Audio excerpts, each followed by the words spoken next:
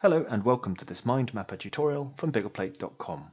In this tutorial we're going to look at how you can use the Notes feature in MindMapper to add depth and detail to the topics in your mind map without cluttering up the surface. So let's take a look.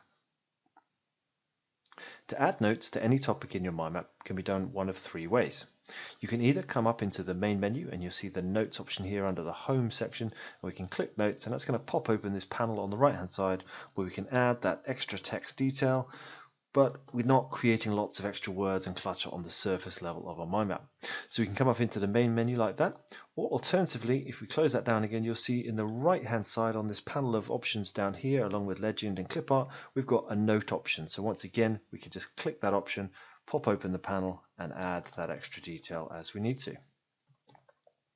A third and final way, if you're a fan of using keyboard shortcuts in your mind maps, is to just use the F3 key to pop open that notes pane. So if we just select a topic and hit the F3 key, you'll see that notes pane opens up rapidly just using that keyboard shortcut.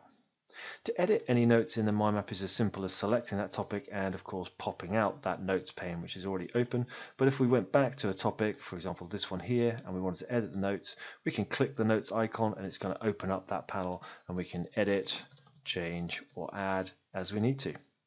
To remove notes from any topic, we just need to right click on that topic, right click on the notes there, and you'll see we've got options to remove properties here.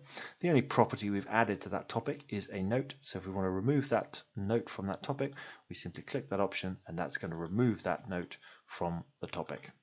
That's it. Very great feature to use when you want to add lots of extra depth and detail to your mind maps, but you want to keep the nice surface level clear and just focused on keywords.